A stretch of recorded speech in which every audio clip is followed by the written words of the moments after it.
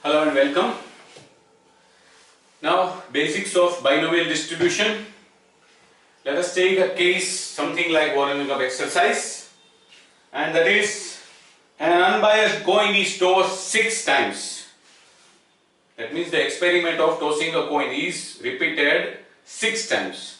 Find the probability of getting number 1 5 heads and number 2 at the most 3 heads.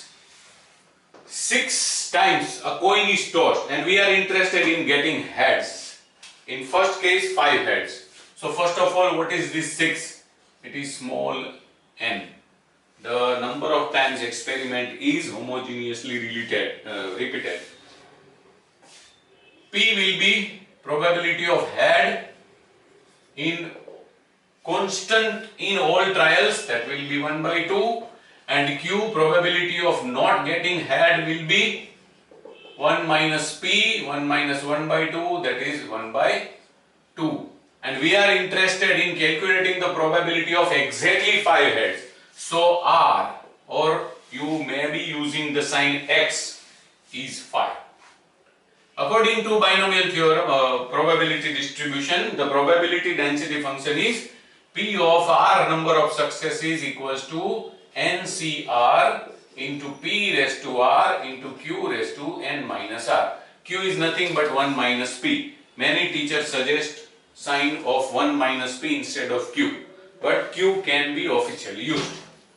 So the probability of 5 successes will be 6C5 into 1 by 2 raised to 5 into 1 by 2 raised to n6 minus r5 1. So ultimately it is 6c5 into 1 by 2. Since the base is common, there should be addition of powers, 1 by 6 raised to 6.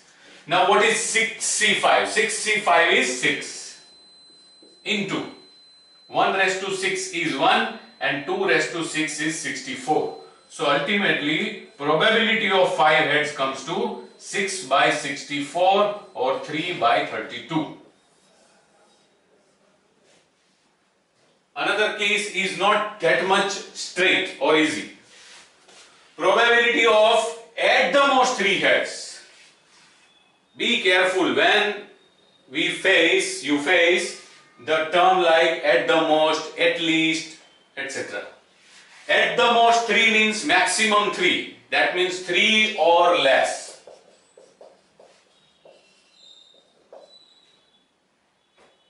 That is actually P of R less than or equal to 3.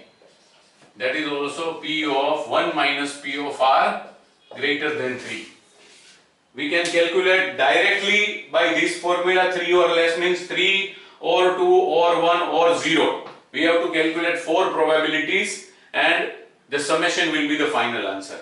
In this case, in case of n6, we have to calculate probability of 4, 5, 6. They are greater than 3. And their summation should be subtracted from 1. The same final answer will be there.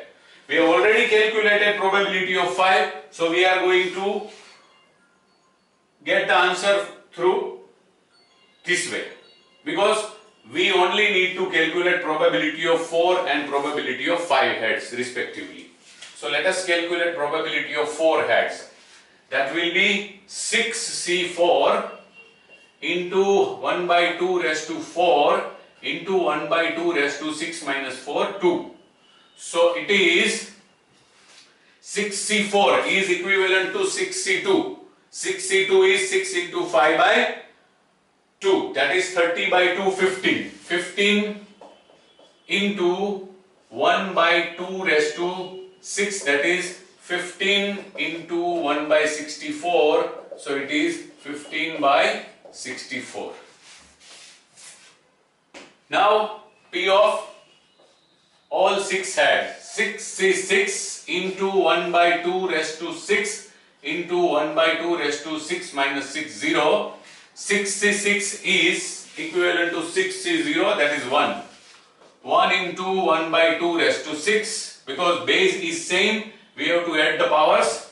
That is 1 into 1 by 64, that is 1 by 64. and P of 5 we have already calculated in the previous case. We will be getting it directly from here. So ultimately P of at the most 3 heads equals to P of x less than or equal to 3 is 1 minus P of x greater than 3, that is 1 minus P of 4 plus P of 5 plus P of 6, that is 1 minus P of 4 15 by 64 plus P of 5 6 by 64 plus P of 6 1 by 64. So ultimately it is 1 minus 22 by 64, it is 42 by 64 or 21 by 32. This is the final answer. That's it. Thank you very much.